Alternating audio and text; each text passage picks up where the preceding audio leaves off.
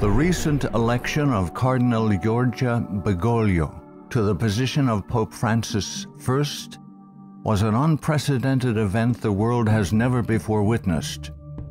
It is the first time in history that a member of the Jesuit order has been elected to the highest position of the Roman Catholic Church. Reactions worldwide varied from jubilation to matter-of-fact acceptance to disinterest. These very reactions reveal appalling ignorance of the true nature of the Jesuit order. Widely regarded as a benevolent missionary order, known for its educational institutions, the Jesuit order, as the Society of Jesus is commonly known, has long played an incredibly influential, albeit secretive, role in the destinies of nations, organizations, and individuals. Rulers, presidents, scholars, and even Catholics themselves, who are aware of the evil perpetrated by this powerful, far-reaching order, have left on record grave warnings that all should heed. Following is a compilation of quotes from a variety of sources. Some admit that their own diabolical organizations were modeled on Jesuit principles. Others give warning. A number of those who sought to warn did so at the cost of their lives. World's Last Chance would encourage all to carefully study the following material. Proverbs 1:5 tells us, "A wise man will hear and will increase learning, and a man of understanding shall attain unto wise counsels." Ignatius Loyola, 1491 to 1556, founder of the Society of Jesus and its first superior general. Nor will it contribute a little to our advantage if with caution and secrecy we foment and heighten the animosities that arise among princes and great men, even to such a degree that they may weaken each other. But if there appear any likelihood of reconciliation, then as soon as possible let us endeavor to be the mediators, lest others prevent us. Finally, let all with such artfulness gain the ascendant over princes, noblemen, and the magistrates of every place, that they may be ready at our beck, even to sacrifice their nearest relations and most intimate friends, when we say it is for our interest and advantage. Let proper methods be used to get knowledge of the animosities that arise among great men, that we may have a finger in reconciling their differences. For by this means we shall gradually become acquainted with their friends and secret affairs, and of necessity engage one of the parties in our interests. Immediately upon the death of any person of post, let them take timely care to get some friend of our society preferred in his room. But this must be cloaked with such cunning and management as to avoid giving the least suspicion of our intending to usurp the prince's authority. Putting aside all private judgment, we should always be ready to accept this principle.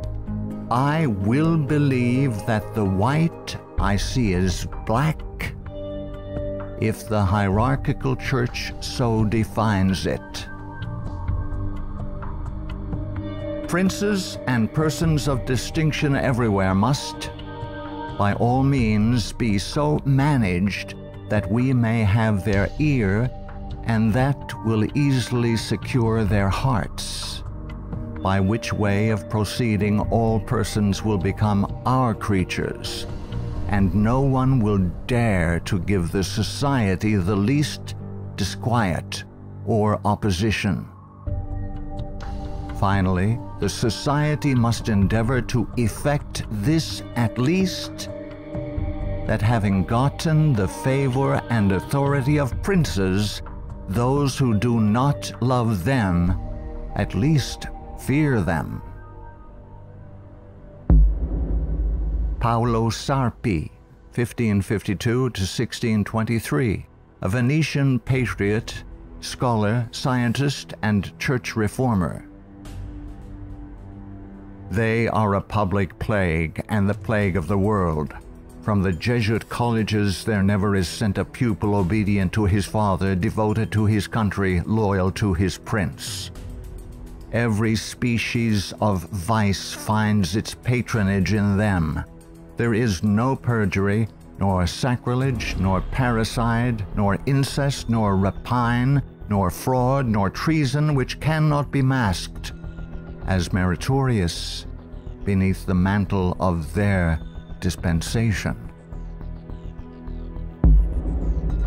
Muccio Vitelleschi, 1562 to 1645, 6th Superior General of the Society of Jesus. When sovereigns require a Jesuit's opinion on any subject, the Jesuit in question is to report the matter to his superior, who is to lay it before several Jesuits for discussion. The resolution formed after this consultation is supplied to the Jesuit, who has been consulted by the sovereign. Priest Antoine Arnaud, 1612 to 1694. Do you wish to excite troubles, to provoke revolution, to produce the total ruin of your country? Call in the Jesuits and build magnificent colleges for these hot-headed religionists. Suffer those audacious priests in their dictatorial and dogmatic tone to decide on affairs of state. Michelangelo Tamburini, 1648 to 1730, 14th Superior General of the Society of Jesus. See, sir, from this chamber I govern not only to Paris, but to China, not only to China, but to all the world, without anyone to know how I do it. Pope Clement XIV, 1705 to 1774. Following are Pope Clement XIV's words upon signing the bull of suppression and extinction of the Jesuits. A bull is the strongest legal document a pope can issue. The suppression is accomplished. I do not repent of it, having only resolved on it after examining and weighing everything, and because I thought it necessary for the Church. If it were not done, I would do it now. But this suppression will be my death. Pope Clement XIV knew the Jesuits very well and expected to die at their hands. He was correct. He was poisoned. A peasant woman was persuaded by means of a disguise to procure entrance into the Vatican and offered to the Pope a fig in which poison was concealed. Clement XIV was exceedingly fond of this fruit and ate it without hesitation. The same day the first symptoms of severe illness were observed, and to these rapidly succeeding violent inflammation of the bowels. He soon became convinced that he was poisoned and remarked, "Alas, I knew they would poison me, but I did not expect to die in so slow and cruel a manner." His terrible sufferings continued for several months. When he died, the poor victim, said Comenin, of the execrable Jesuits to which the Bishop of Pistoia Scipio di Ricci, the nephew and heir of Jesuit General Ricci, fully agreed. Pope Pius VII, the Pope who restored the Society of Jesus. Soon after Pope Pius VII was released from Napoleon's prison in 1814, he quickly restored the Society of Jesus with the papal bull Sollicitudo Omnium Ecclesiarum. If any should again attempt to abolish it, the Society of Jesus, he would incur the indignation of Almighty God and of the holy apostles Peter and Paul. John Adams, 1735–1826, second President of the United States of America. In 1816, John Adams wrote to Thomas Jefferson, third President of the United States, regarding the restoration of the Society of Jesus. My history of the Jesuits is not eloquently written, but it is supported by unquestionable authorities, is very particular and very horrible. Their restoration is indeed a step toward darkness, cruelty, perfidy, despotism, death. I do not like the appearance of the Jesuits. If ever there were a body of men who merited eternal damnation on earth and in hell, it is this Society of Loyolas. Shall we not have regular swarms of them here, in as many disguises as only a king of the gypsies can assume, dressed as painters, publishers, writers, and schoolmasters? If ever there was a body of men who merited eternal damnation on earth and in hell, it is this Society of Loyolas. We are compelled by our system to offer them asylum. Napoleon Bonaparte, 1769–1821, Emperor of the French. The Jesuits are a military organization, not a religious order. Their chief is a general of an army, not the mere father abbot of a monastery. And the aim of this organization is power. Power in its most despotic exercise. Absolute power, universal power, power to control the world by the volition of a single man. Jesuitism is the most absolute of despotisms, and at the same time the greatest and most enormous of abuses. The general of the Jesuits insists on being master sovereign over the sovereign. Wherever the Jesuits are admitted, they will be masters, cost what it may. Their society is by nature dictatorial, and therefore it is the irreconcilable enemy of all constituted authority. Every act, every crime, however atrocious, is a meritorious work, if committed for the interest of the Society of the Jesuits or by the order of the general. Adam Weishaupt, 1748–1830, a Jesuit German philosopher and founder of the Order of the Illuminati. The degree of power to which the representatives of the Society of Jesus had been able to attain in Bavaria was all but absolute. Members of the order were the confessors and preceptors of the electors, hence they had a direct influence upon the policies of government. The censorship of religion had fallen into their eager hands, to the extent that some of the parishes even were compelled to recognize their authority and power. To exterminate all Protestant influence and to render the Catholic establishment complete, they had taken possession of the instruments of public education. It was by Jesuits that the majority of the Bavarian colleges were founded, and by them they were controlled. By them also the secondary schools of the country were conducted. The Marquis de Lafayette, 1757–1834, a French statesman and general. It is my opinion that if the liberties of this country, the United States of America, are destroyed, it will be by the subtlety of the Roman Catholic Jesuit priests, for they are the most crafty, dangerous enemies to civil and religious liberty. They have instigated most of the wars of Europe. Friedrich von Hardenberg, 1772 to 1801, German philosopher. Never before in the course of the world's history had such a society, that is, the Jesuit order, appeared. The old Roman Senate itself did not lay schemes for world domination with greater certainty of success. André-Marie Jean-Jacques Dupin, 1783 to 1865, a French statesman.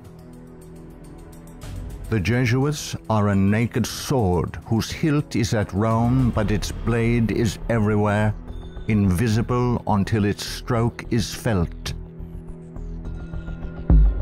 Samuel Morse, 1791 to 1872, American inventor of the telegraph. They are Jesuits. This society of men, after exerting their tyranny for upwards of 200 years, at length became so formidable to the world, threatening the entire subversion of all social order, that even the Pope, whose devoted subjects they are and must be by the vow of their society, was compelled to dissolve them. They had not been suppressed, however, for 50 years before the waning influence of popery and despotism required their useful labors to resist the light of democratic liberty, and the Pope, Pius VII, simultaneously with the formation of the Holy Alliance, revived the order of the Jesuits in all their aureory. From their vow of unqualified submission to the sovereign pontiff, they have been appropriately called the Pope's bodyguard.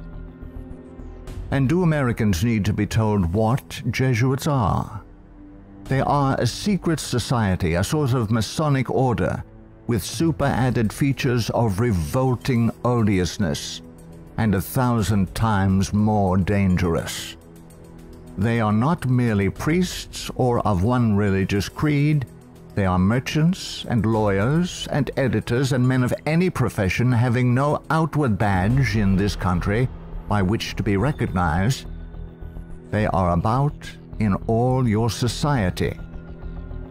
They can assume any character, that of angels of light or ministers of darkness, to accomplish their one great end, the service upon which they are sent, whatever that service may be. They are all educated men, prepared and sworn to start at any moment and in any direction, and for any service, commanded by the general of their order, bound to no family, community, or country by the ordinary ties which bind men, and sold for life to the cause of the Roman pontiff. And who are these agents? They are for the most part Jesuits, an ecclesiastical order proverbial through the world for cunning, duplicity, and total want of moral principle, an order so skilled in all the arts of deception that even in Catholic countries, in Italy itself, it became intolerable and the people required its suppression. Orestes Augustus Brownson, 1803 to 1876, New England intellectual and activist, preacher, labor organizer, and noted Catholic convert and writer. Undoubtedly, it is the intention of the Pope to possess this country, America. In this intention, he is aided by the Jesuits and all the Catholic prelates and priests. If the Catholic Church becomes predominant here, Protestants will all be exterminated. Abraham Lincoln, 1809 to 1865, 16th President of the United States of America. This war, the American Civil War, 1860 to 1865, would never have been possible without the sinister influence of the Jesuits. We owe it to popery that we now see our land reddened with the blood of her noblest sons. Though there were great differences of opinion between the South and North on the question of slavery, Neither Jeff Davis nor any one of the leading men of the Confederacy would have dared to attack the North had they not relied on the promise of the Jesuits that under the mask of democracy, the money and the arms of the Roman Catholics, even the arms of France, were at their disposal if they would attack us. The Protestants of both the North and South would surely unite to exterminate the priests and the Jesuits if they could learn how the priests and nuns and the monks which daily land on our shores under the pretext of preaching their religion are nothing else but the emissaries of the Pope, of Napoleon III, and the other despots of Europe to undermine our institutions, alienate the hearts of our people from our Constitution and our laws, destroy our schools, and prepare a reign of anarchy here as they have done in Ireland, in Mexico, in Spain, and wherever there are any people who want to be free. "I am so glad to meet you again," he said. "You'll see that your friends the Jesuits have not yet killed me, but they would have surely done it when I passed through the most devoted city, Baltimore, had I not defeated their plans by passing incognito a few hours before they expected me."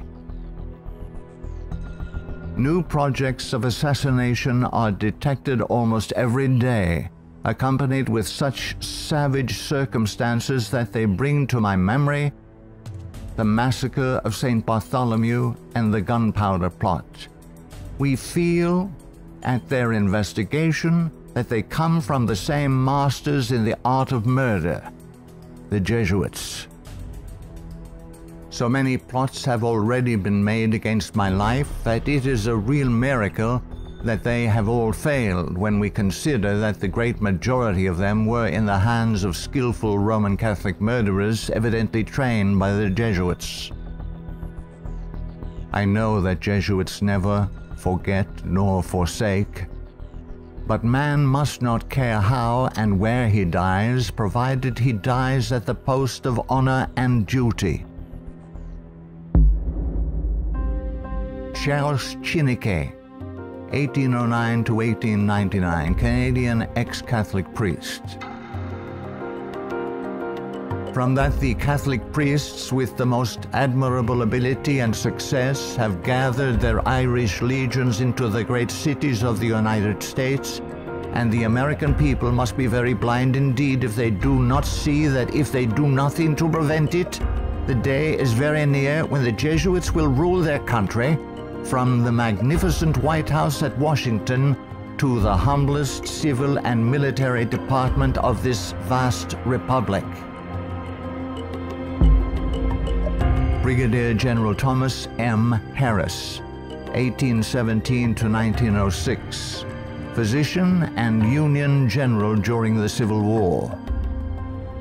The organization of the Roman Catholic hierarchy is a complete military despotism of which the Pope is the ostensible head. The Black Pope is the head of the Order of the Jesuits and is called a general. He not only has command of his own order, but directs and controls the general policy of the Roman Catholic Church. He is the power behind the throne and is the real potential head of the hierarchy. There is no independence of thought or of action in its subordinate parts, implicit and unquestioning obedience to the orders of superiors in authority is the sworn duty of the priesthood of every grade. It would seem that the Jesuits had had it in mind from the beginning of the war, the American Civil War of 1861 to 1865, to find an occasion for the taking off, that is the assassination, of Mr. Abraham Lincoln. The favorite policy of the Jesuits is that of assassination. Fyodor Dostoevsky, 1821 to 1881, famous Russian novelist.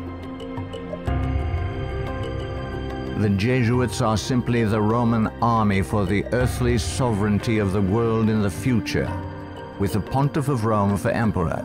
That's their ideal. its simple lust of power, a filthy earthly gain of domination, something like a universal serfdom with them as masters. That's all they stand for. They don't even believe in God, perhaps. Margaret F. Cusick, 1829 to 1899, converted nun of Kenmare. The great idea of the Jesuit has always been a universal spiritual and temporal monarchy in which the Jesuit should reign supreme. England has always been the place desired for the base of operations necessary for this end. Hence the blood, the tears shed, and the schemes undertaken in this country by the Jesuit. He has by no means ended his efforts for the subjugation of the world to Rome through England.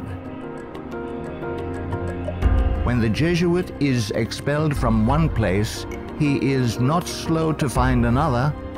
France may reject him, not without cause, but England opens her arms to him. Catholic Italy may deprive him of the glories of his once famous home in the JESUIT, but America opens her doors to him. He is the wandering Jew of the Romish Church. He is followed by the execrations of those by whom he was once beloved until they discovered his iniquities. Charles Haddon Spurgeon, 1834 to 1892, British particular Baptist preacher known as the Prince of Preachers. Our ancient enemies have small belief in our common sense if they imagine that we shall ever be able to trust them, after having so often beheld the depths of Jesuitical cunning and duplicity. The sooner we let certain archbishops and cardinals know that we are aware of their designs and will in nothing cooperate with them, the better for us and our country. Of course, we shall be howled at as bigots, but we can afford to smile at that cry when it comes from the church which invented the Inquisition. No peace with Rome is the motto of reason as well as of religion. Richard W. Thompson, 1809 to 1900, Secretary of the Navy, United States of America. The Jesuits are the deadly enemies of civil and religious liberty. The Jesuit general occupies the place of God and must be obeyed, howsoever the peace and welfare of the multitude may be imperiled or the nations be convulsed from center to circumference. The Society of Jesuits must obtain the mastery, even if general anarchy shall prevail, or all the world besides be covered with the fragments of a universal wreck. The sovereigns of the Holy Alliance had massed large armies and soon entered into a pledge to devote them to the suppression of all uprisings of the people in favor of free government. And he, Pius VII, desired to devote the Jesuits, supported by his pontifical power, to the accomplishment of that end. He knew how faithfully they would apply themselves to that work, and hence he counseled them in his decree of restoration to strictly observe the useful advices and salutary counsels whereby Loyola had made absolution the cornerstone of the society. Luigi de Sanctis, 19th century ex-official censor of the Inquisition. All these things caused the Father General of the Jesuits to be feared by the Pope and sovereigns. A sovereign who is not there, the Jesuits' friend, will sooner or later experience their vengeance. At what then do the Jesuits aim? According to them, they only seek the greater glory of God. But if you examine the facts, you will find that they aim at universal dominion alone. They have rendered themselves indispensable to the Pope, who without them could not exist, because Catholicism is identified with them. They have rendered themselves indispensable to governors and hold revolutions in their hands. And in this way, either under one name or another, it is they who rule the world. He who thinks he knows the Jesuits by having read all the books that were written in the past century, the 18th century, to unmask them would be grossly deceived. The Jesuitism of that day was an open war against the gospel and society. The Jesuitism of the present is a slow but contagious and deadly disease which secretly insinuates itself. It is a poison taken under the name of medicine. G. B. Nicolini, Italian ex-Catholic, in 1854 published the finest Italian history of the Jesuits in existence. Take the Jesuit for what he ought or appears to be, and you commit the greatest of blunders.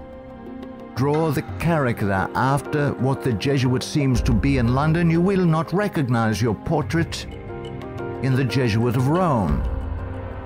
The Jesuit is the man of circumstances. Despotic in Spain, constitutional in England, republican in Paraguay, bigot in Rome, idolater in India. He shall assume and act out in his own person, with admirable flexibility, all those different features by which men are usually to be distinguished from each other. He will accompany the gay women of the world to the theater and will share in the excesses of the debauchee. With solemn countenance he will take his place by the side of the religious man at church, and he will revel in the tavern with the glutton and the sot.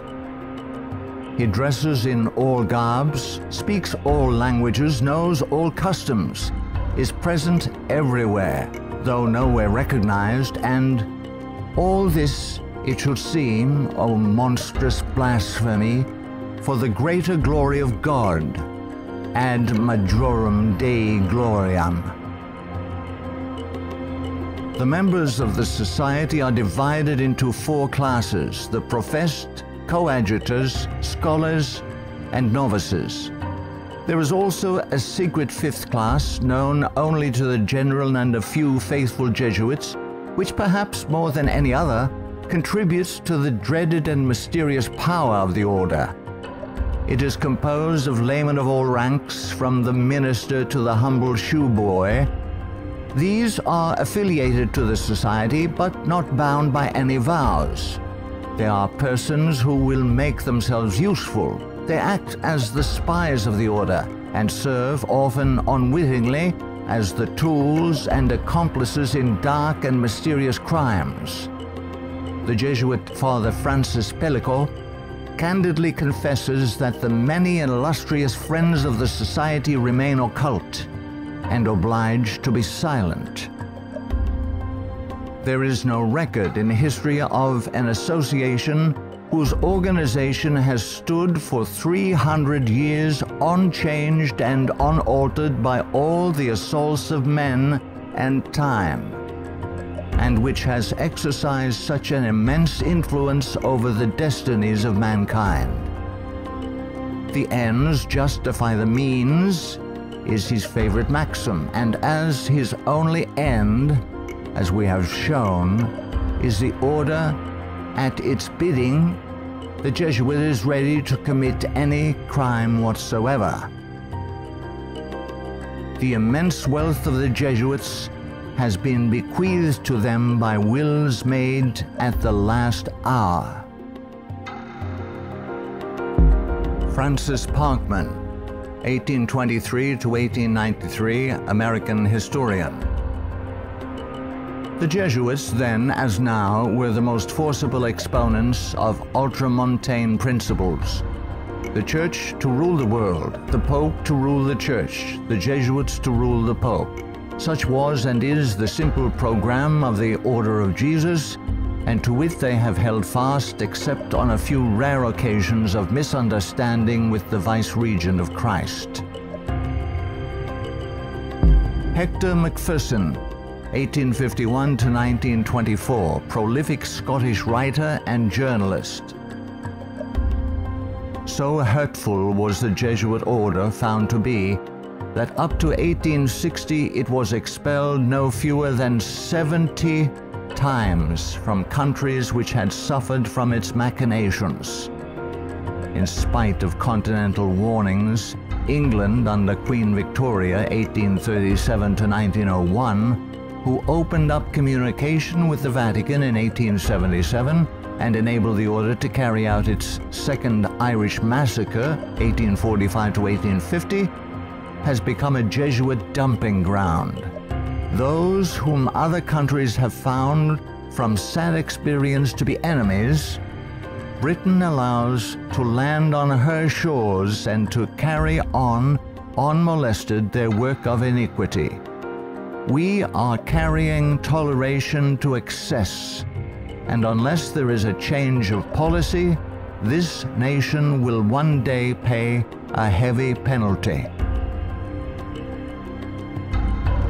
For the Jeremy J. Crowley, 1861 to 1927, American ex-Catholic priest. All through the Middle Ages and the Renaissance period, the popes kept Italy in turmoil and bloodshed for their own family and territorial advantages, and they kept all Europe in turmoil for 2 centuries after the Reformation, in fact, just as long as they could in the wars of religion. Their whole policy is based on stirring up hatred and promoting conflicts from which they hope to draw worldly advantage.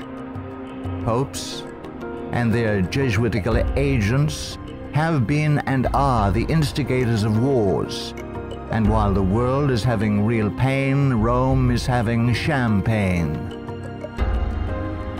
The Jesuit Superior General is at the head of this black and mute militia which thinks, wills, acts, obeys as the passive instrument of his designs. Their whole life must have but one aim: the advancement of the Jesuit order to which they are attached. How long shall the Roman Catholic hierarchy play the people for fools? Shall the government be of the people, for the people, and by the people, or by the Pope? Let's not let the Pope of Rome name our president for us. Lovers of your country, beware of Jesuitical intrigues, the political power of Romanism, and the honeyed words of politicians reaching after the presidency. Ellen G. White, 1827 to 1915, prolific author and American Christian pioneer. Jesuitism inspired its followers with fanaticism. There was no crime too great for them to commit, no deception too base for them to practice, no disguise too difficult for them to assume. It was a fundamental principle of the order that the end justifies the means. By this code, lying, theft, perjury, assassination were not only pardonable but commendable when they serve the interests of the Church. Under various disguises, the Jesuits worked their way into offices of state, climbing up to be the counselors of kings and shaping the policy of nations. Edmund Ronan, 1832 to 1911, former Freemason who served as both secretary and master of Keystone Lodge. The religion of Masonry is a system of absolute despotism, and like that of Rome, demands a blind, unquestioning obedience to all its laws, rules, and edicts, whether right or wrong. What a singular commentary on the indifference, the subserviency, or the cowardice of society, that an institution professedly organized by such cunning knaves, the Jesuits, and for such base purposes, and which has been sustained by fraud, falsehood, and deception from the commencement of its career to the present time, should be permitted today to dictate to, if not virtually to rule the nation, and to create such a dread in communities that even some of the ministers of Christian denominations, who detest its vile philosophy and who would like to see it swept from the face of the earth, are absolutely afraid to mention its name, either in the pulpit, the prayer meeting, or the Sabbath school, lest its secret vendetta vengeance might, in some concealed manner, be wreaked upon them. Adolf Hitler, 1889 to 1945, Austrian-born German politician and the leader of the Nazi Party. I have learned most of all from the Jesuit order. So far, there has been nothing more imposing on earth than the hierarchical organization of the Catholic Church. A good part of that organization I have transported direct to my own party. The Catholic Church must be held up as an example. I will tell you a secret. I am founding an order. In Himmler, I see our Ignatius de Loyola. Walter Friedrich Schellenberg, 1910 to 1952, German SS Brigadier Führer, who rose through the ranks of the SS to become the head of foreign intelligence. The SS had been organized by Himmler according to the principles of the Jesuit order. The rules of service and spiritual exercises prescribed by Ignatius de Loyola constituted a model which Himmler strove carefully to copy. Absolute obedience was the supreme rule. Every order had to be executed without comment.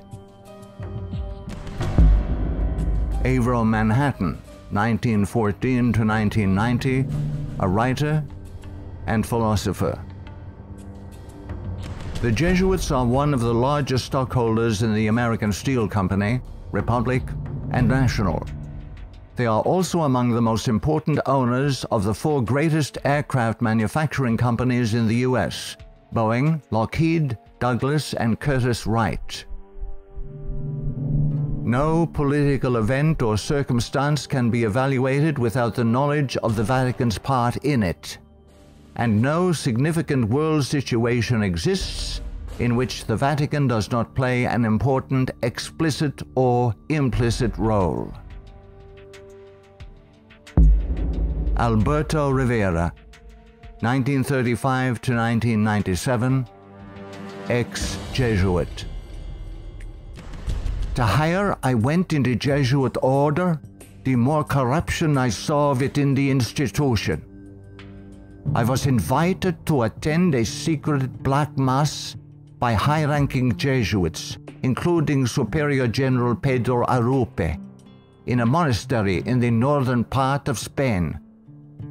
When I knelt to kiss the ring of a high official, I saw a symbol on that ring that made my blood run cold. It was a Masonic symbol, the compass and the square.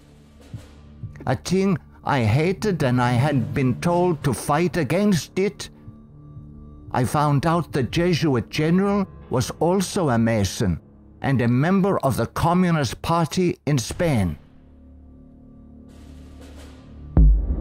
Frederick Tupper Southey III, 1936 to 2007, American composer, musician, author, and artist. The Roman Inquisition had been administered since 1542 by the Jesuits. Edmund Paris, 1894 to 1970, author of The Secret History of the Jesuits. The public is practically unaware of the overwhelming responsibility carried by the Vatican and its Jesuits in the starting of the two world wars, a situation which may be explained in part by the gigantic finances at the disposition of the Vatican and its Jesuits, giving them power in so many spheres, especially since the last conflict.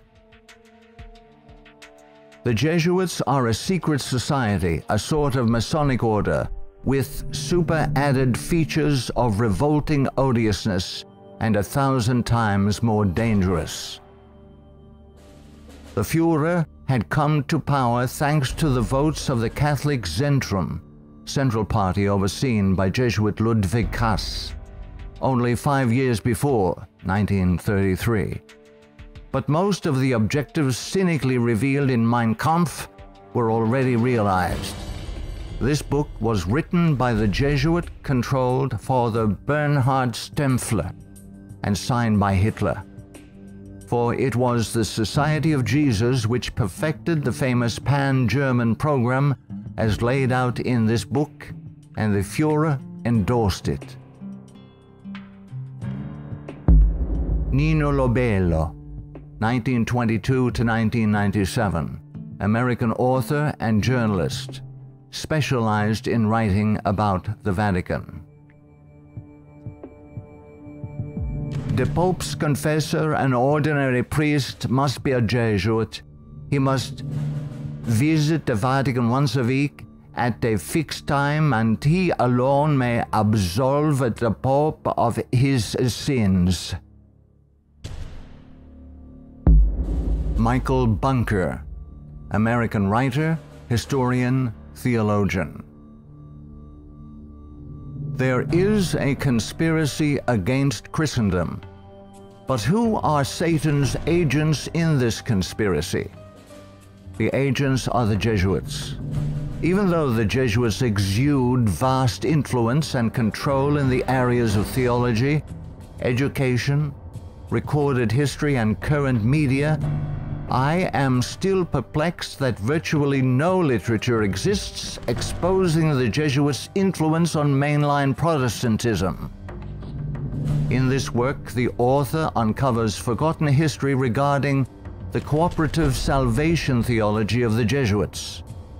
From Cain to Charles G. Finney, this book proves that modern Protestantism has abandoned the doctrines of grace and embraced the satanic doctrines of cooperative salvation. Eric John Phelps, 1953, still living, author and protagonist in the truth-seeking movement in the United States. In the 20th century, the Jesuits have conducted their inquisition under the names of Nazism, fascism, communism, and now Islamic terrorism, with their inquisitors Adolf Hitler, Francisco Franco, Joseph Stalin, and now Osama bin Laden. Today, the Black Pope orders his Holy Office of the Inquisition, renamed in 1965 the Sacred Congregation for the Doctrine of the Faith, through his international intelligence community headed by papal knights, including Skull and Bonesman George W. Bush. To the abhorrent Jesuit doctrine of regicide, the killing of kings, we must now direct our attention that we may understand an established policy calculated to obtain or maintain the mastery of all nations, following well-planned assassinations. In the past, the order's assassins were either Jesuits, like Jacques Clement, or killers easily connected to the influence of the company, men like John Wilkes Booth. Today, these professional terminators are cleverly distanced from their Masonic master, the Black Pope, and given deceptive titles by the Pope's internationally controlled press corps, jurists, and historians. Such titles as anarchists, nihilists, rogue agents within intelligence agencies, or just lone nut assassins. Sometimes these individuals in fact do the killing, consciously and unconsciously, as do the programmed Manchurian candidates. They sacrifice themselves, die in the act, or are punished for their crimes. Created by Loyola in 1534 and sanctioned by Paul III in 1540. In seeking to destroy the Protestant Reformation and restore the Dark Ages with the White Pope, exercising his temporal power as the universal monarch of the world, authored the 25 sessions of the Council of Trent, 1545 to 1563, and established themselves as the confessors and advisors of the monarchs of Europe, promoting absolute monarchical despotisms through which they ignited monstrous wars characterized by pitiless massacres of Protestants and innocents, such as the Dutch Revolution, 1568 to 1648, the 30 Years' War, 1618 to 1648, the Puritan Revolution, 1644 to 1653, the 7 Years, French Indian War, 1754 to 1763. While oppressing and weakening the peoples of the nations and the Semitic Hebrew Jewish race with the Holy Office of the Inquisition, aided by the Knights of Malta and later Scottish Rite Freemasonry from 1540 to 1773, we as God's people in 14th Amendment America have received the Lord Jesus Christ as our personal Savior according to His blessed gospel set forth in His infallible Holy Scriptures. The Authorized King James Version of 1611, must repent of our personal and national sins. Then we must forsake them. Some of those sins are: 1. Permitting the army of the Black Pope, the company of the Society of Jesus, to exist, mightily prosper, and absolutely control the government of the United States through its Council on Foreign Relations within our borders. 2. Believing the Jesuit-controlled American press, which has continually lied and deceived us throughout the 20th century. 3. Permitting the Jesuits' Federal Reserve banking system and United Nations to exist within our borders, as these two bodies have successfully destroyed popular liberty, liberalism, and the national sovereignty of every nation in the world pursuant to the purposes of the Jesuits' Holy Alliance. 4. Waiving our Fourth and Fifth Amendment rights secured by the declaratory and restrictive clauses of the Bill of Rights at the insistence of the Baptists of Virginia, and so dearly paid for with torrents of blood by our Protestant forefathers, through filing our confessions every April 15th, paying the heavy and progressive communist income tax, thereby financing a multitude of sins. 5.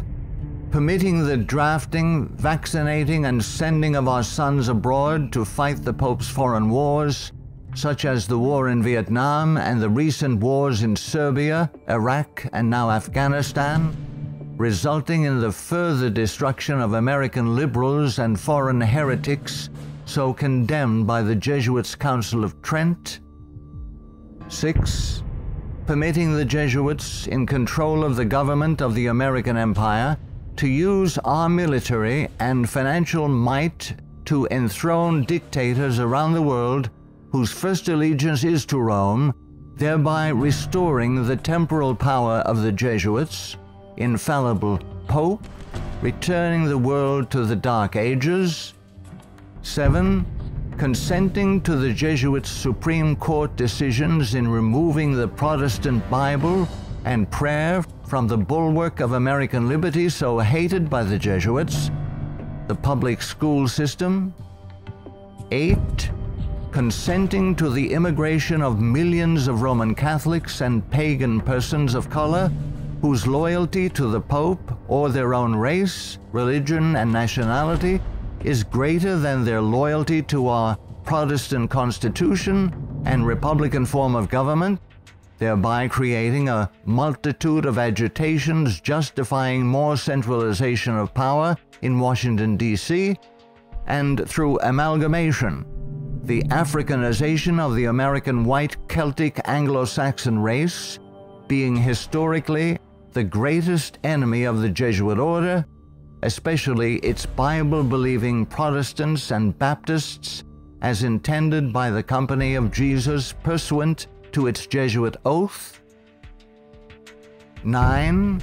Consenting to the Jesuit Supreme Court's several decisions of forced integration resulting in the destruction of both the white and black races through amalgamation, as the exchange of viruses, bacteria, and parasites unique to each race creates powerful combinations in the offspring, producing a non-resistant, weak, and sterile population within 5 generations.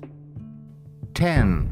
Consenting to the Jesuit Supreme Court's decision of legalized abortion, resulting in the mass murder of unborn babies, polluting the land with innocent blood, ultimately collapsing the Ponzi scheme called the Social Security system, justifying mass murder of the elderly by the coming fascist dictator, provoking the Lord against us to consume us until there be no remnant nor escaping in the land by means of a massive military invasion composed of a coalition of nations, cleansing the land with the blood of unrepentant and unforgiven American murderers. 11. Succumbing to race hatred as a result of Jesuit-controlled Masonic agitators such as the White Knights of the Ku Klux Klan and the Black Nation of Islam, justifying the imposition of martial law when the inner-city race wars begin. 12. Sheepishly giving up our real wealth, gold and silver coins in exchange for indulgences, the Jesuits' worthless paper money called Federal Reserve notes, and thereby becoming a nation of overworked, unprincipled, money-hungry thieves. 13.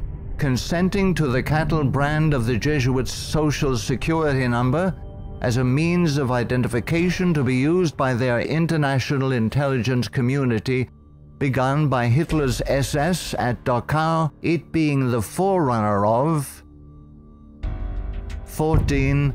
Obeying the evil 1968 gun law of Nazi origin and thereby, upon purchasing new firearms, blindly registering our guns, our swords of just defense, enabling the coming Jesuit-controlled white fascist military dictator to ultimately take them from us, making our annihilation sure pursuant to the Council of Trent.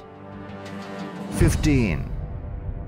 Committing a multitude of personal sins, both public and private, ensuring that our annihilation will be a righteous act in the eyes of both the risen Son of God and mortal man.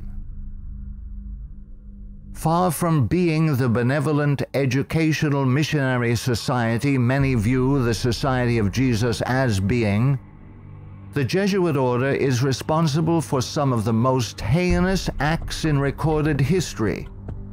They have battled truth and righteousness, crushed religious liberty, influenced kings, and sought to mold the course of history to carry out their own agenda.